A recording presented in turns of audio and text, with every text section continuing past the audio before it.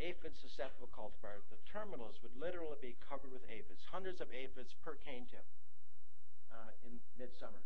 So lots of aphids up here. Down here, we never find, we have to look hard to find aphids. And so that's when we started thinking of leafhopper transmission didn't work.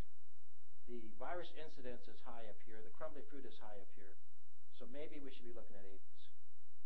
And this is looking at virus incidence, raspberry leaf mottle virus, the cluster virus, in a 5-year-old field from northern Washington, basically 100% infected. And raspberry latent virus, we don't have that. Okay. Raspberry latent virus in this same area, we were closer to about 40 to 50% infected at 5 years. And I'll explain why that's probably happening. In southern Washington, right down along the Oregon border, this is an 8-year-old field, no raspberry latent, and less than 20% raspberry leaf mottle. And here we're seeing very little crumbly fruit. So now we're thinking maybe these things are playing a role. So this is a summary here. At 2 years up in northern Washington, raspberry leaf mottle, we're getting a fairly high percentage already. At 5 years, virtually 100%. In southern Washington, even after 8 years, it's quite low. And in this case, it's low as well. And these are data from Diego's work last summer. And this is, he did over 500 samples last summer. So it's a significant number of samples that he looked at.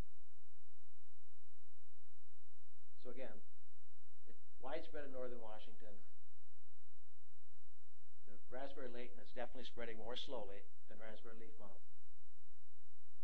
And both of them are relatively rare in the southern part of the growing region. And the presence of those viruses, the presence of the aphids, matches pretty well with where we're seeing the most severe crumbly fruit. So are one of these, or both of these, involved in crumbly? So again, high incidence of crumbly fruit and all 3 viruses. Raspberry bushy dwarf, but very little of the others.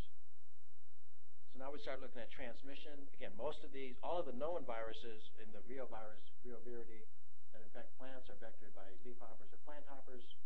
And in several transmission studies, we never were able to get leafhopper transmission. Even when we collected leafhoppers from fields that were 100% infected and just put those on healthy plants, we didn't get transmission.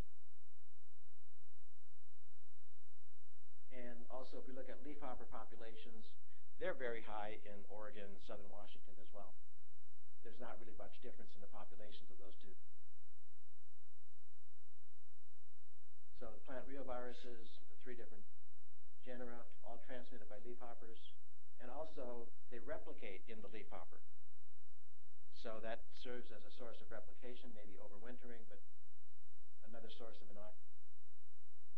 So the transmission of raspberry latent, when Diego's working with aphids, he would put the aphids on a source plant for different lengths of time, take them off, and then put them on healthy plants and transfer them every day to see when they would start transmitting. So they had to feed on a source plant for at least 24 hours to be able to acquire enough virus that they could transmit. And once they acquired that virus, it took them 7 days.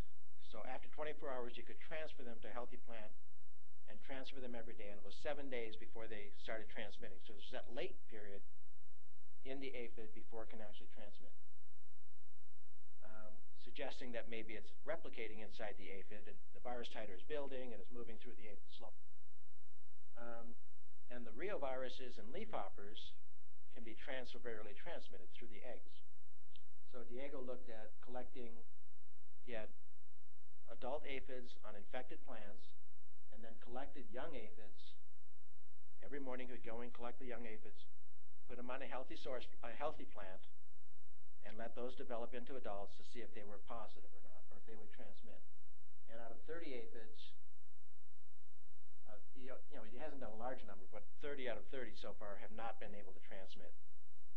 So that if the transferial transmission occurs, it's not at a high rate. And then he also was able to extract RNA from individual aphids, and he can use quantitative PCR to look at how much virus is present in the aphid. And those adult aphids that he picked the young off of were positive for the virus in qPCR. So they did have virus. And the young aphids in qPCR, they all developed to mature adults before he tested them. And they were all tested negative by qPCR. The actin gene worked, gave a nice PCR band, suggesting that the RNA extraction was okay, the RT worked, so the system seems to be working fine. But we could not detect virus in these aphids, any transferable transmission. And right now we're in the process of looking at these under EM to see if we can actually visualize the virus in the aphids. And this is looking at raspberry titer in aphids. So this is quantitative PCR. 1 day after putting them onto a source plant, 24-hour acquisition, and then 24 hours after that. So this is the 1 day, 5 days, 11 days. So the further you move to the left, the higher the virus titer, because you're seeing that signal with fewer cycles of replication, fewer cycles of PCR. So he's getting about an 8-fold increase over those 10 days. So crumbly fruit. Now, in the mixed infections, what's happening with these different viruses as far as, do we need both viruses there? Do we need 3 viruses there? We need any 2? And how do the 2 viruses interact with each other? And so he's been doing some work on qPCR, looking at Raspberry Bushy Dwarf, Raspberry leaf model. And he's also setting up field plots to look at the impact on establishment. And so they were put in last spring, so we have establishment data now. And he'll be looking at fruit quality this year. And I'll show you some slides, but there's obvious growth differences during the first year. And this is looking at looking at virus titers in plants. This is Raspberry Bushy Dwarf when it's present in plants by itself. I think there's 3 replicates here. They follow pretty close to each other. And here's another 3 Raspberry Bushy Dwarf from mixed infection with the presence of raspberry leaf model virus. And we get about a 500-fold increase in the titer of Raspberry Bushy Dwarf if raspberry leaf model is present. And this is a claustrovirus. They tend to have very strong inhibitors of RNA silencing. So it definitely interacts to enhance the level or titer of Raspberry Bushy Dwarf. The raspberry leaf model, and when you do qPCR, we get the same curve whether or not Bushy Dwarf is there. So leaf model is not going up and down, but Bushy Dwarf goes up significantly in presence of Bushy Dwarf goes up significantly in the presence of raspberry leaf. So this is the field plot. He put it in about the 1st of June last year. These are plants that have 3 viruses. There's some here with 2 viruses. I think these are healthy.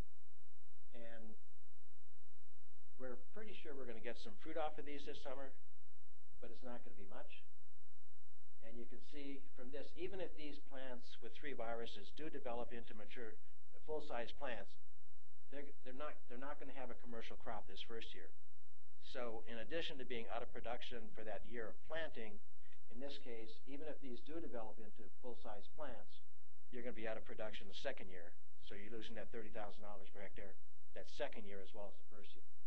So the establishment is much delayed. And he's got a similar plot in Oregon. This is up in northern Washington. So, is it working solo? We're not sure, but we're guessing not. We're guessing that there's going to be a significant interaction between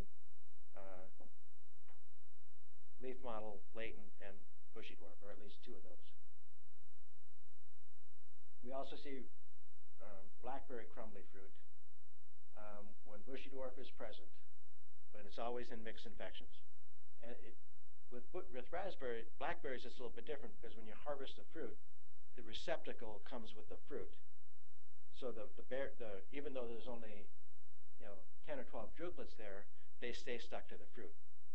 The quality is greatly reduced. You definitely can't use that as a fresh market, but they don't fall apart like they do with raspberries. When you pick the raspberry, the receptacle stays on the plant, and it's just the microhairs on the drupelets that hold everything together. So if you're missing 2 or 3 drupelets, the fruit falls apart. So it's much more susceptible to being crumbly.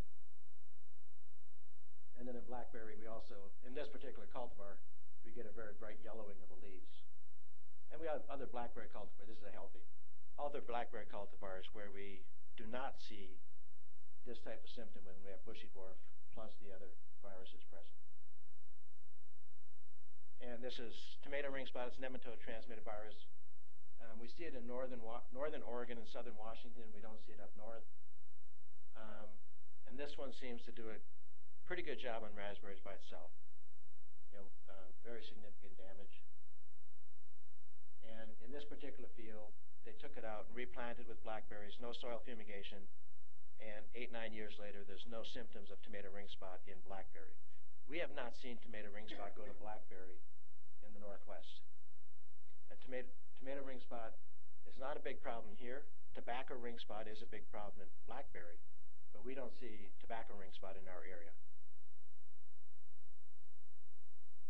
Rubus yellownet, this is an interesting one in that we test for this by grafting whenever in all the material that comes out of the breeding programs to make sure they're free of known viruses.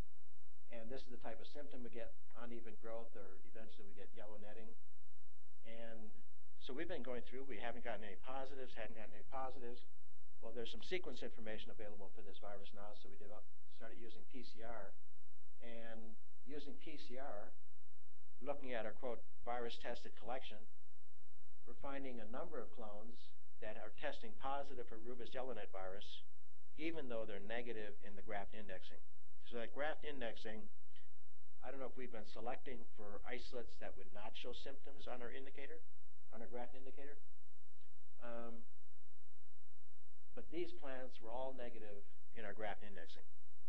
We had a whole series of tests we were doing. We had one plant that looked a little funky. It didn't show the typical Rubus yellownet. So we just tested for everything that we had, and it came up positive for Rubus yellownet. This is actually a positive control now. And we went and tested all the others, and these did not show any symptoms at all. And as you can see, there's a high percentage that are being missed by the indicator. Is that a Badnas? No. The raspberry leaf model is one that I would expect because it's phloem limited or phloem associated, so it might be more difficult. But and when we test the grafted plants, they're positive. So the transmission worked. It just didn't develop symptoms. Yeah. So now what we're doing is biological indexing and laboratory indexing, PCR or ELISA. And whenever possible, we want to be doing all of these, especially when we're working